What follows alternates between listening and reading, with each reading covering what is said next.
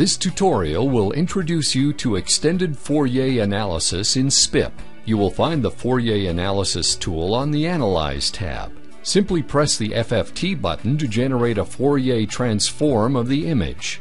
The Fourier image is automatically selected so that the ribbon now exhibits the dedicated Fourier tools. Please note that you can zoom in the Fourier image using the scroll wheel on your mouse. Now click the Peak Marker tool. When clicking the Peak Marker tool, SPIP will try to find two Fourier peaks which can be associated with a unit cell. The unit cell grid is shown in the image, and the coordinates of the selected peaks are shown in the dialog. The Fourier peak markers can now be moved to other peaks. When the peak markers are moved, the corresponding unit cell is calculated and displayed. When the peak markers are on the same line, a one-dimensional periodicity will be calculated using the most inner peak. You can use the area of interest tools to isolate certain frequencies in the Fourier image.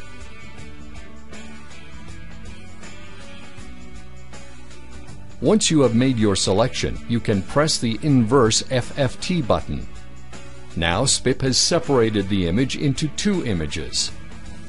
The inverse FFT image contains the wavelengths inside the marked area of interest. The inverse difference contains the wavelengths outside the marked area of interest.